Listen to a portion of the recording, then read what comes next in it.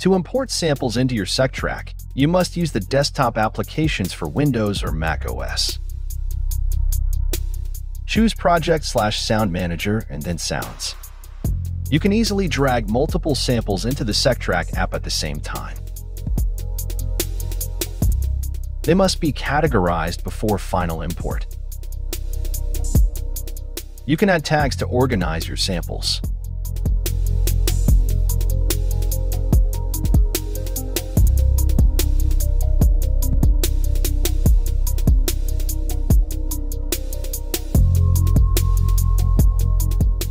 If you want to use the same sample on different types of tracks, such as the sampler track and a synthesizer track, you will need to import the same sample twice.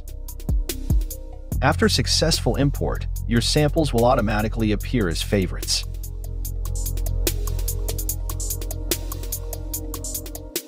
Memory usage is displayed in the footer of the window.